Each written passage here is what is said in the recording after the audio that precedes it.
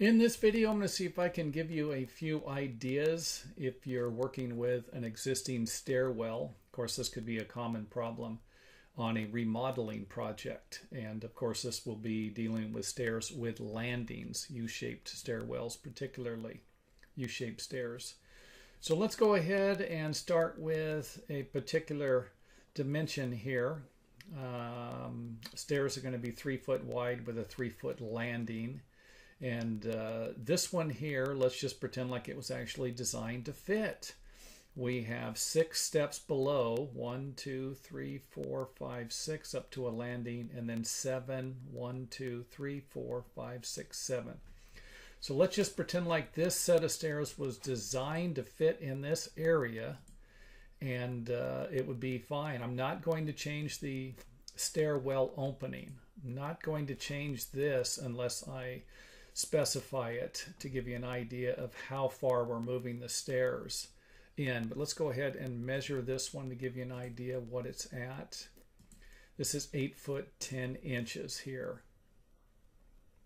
Hold on, let me give you an idea here. This should be 6 feet, what we're working with. Landing is 3 feet. We have 10-inch wide treads with no nosing on them.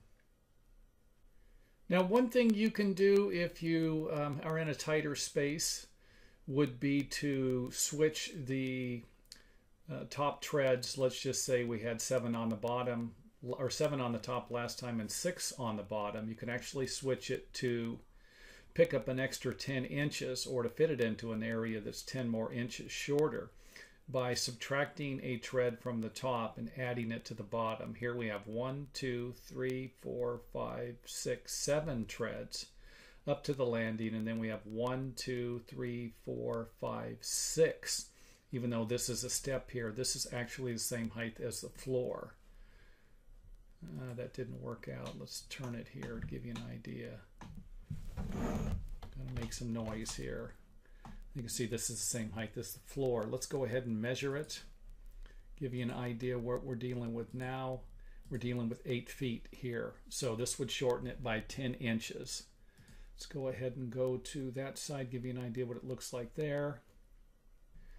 Now I went ahead and removed another step, giving us 5 here at the top. 1, 2, 3, 1, 2, 3, 4, 5, and then 8 on the bottom. 1, 2, 3, 4, 5, 6, 7, 8. Now the only problem with this is headroom. You can see here that, let's go back to this here. We are now dealing with an area of 7 foot 2.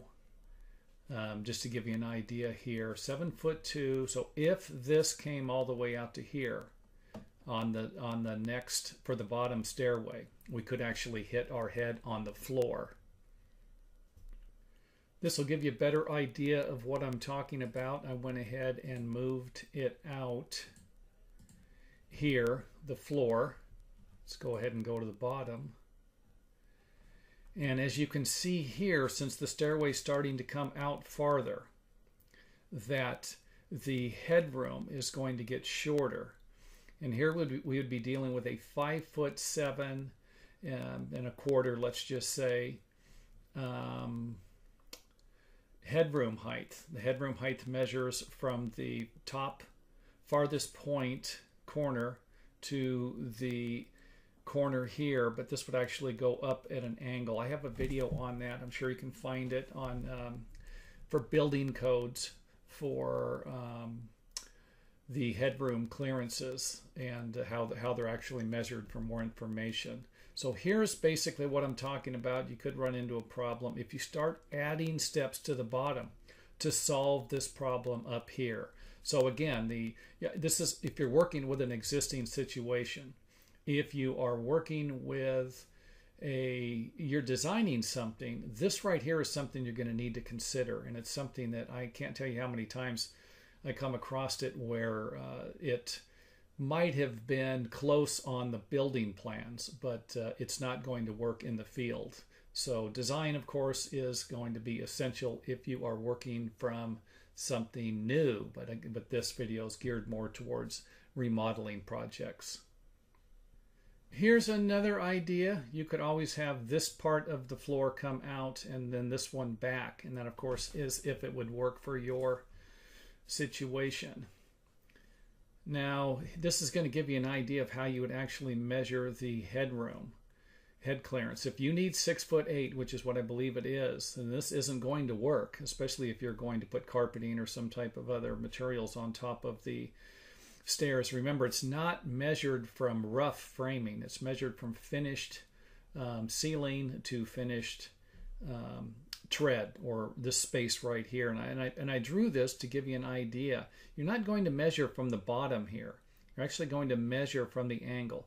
The headroom clearance line goes straight up here, parallel to the bottom of the stringer here. That's what you're going to be measuring. A lot of people actually measure from here down to here, and when it's close, they end up with problems if their project is being ran through a building department with building inspectors.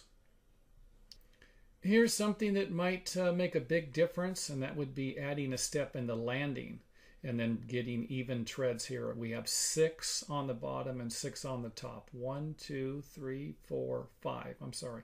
5 on the top and 1, 2, 3, 4, 5, 6, 7 on the bottom. So this would actually work if you are dealing with a tighter space and you're not going to have a problem with your headroom clearance. So there it is, a step in the landing. Here's the last tip. You could install a set of winders, angled treads in the landing. And we have 5 treads on the top, 5 on the bottom, and then we have 4 in the landing. Let's go ahead and take a look at it here. There it is. This might solve your problem if you're working with really tight areas.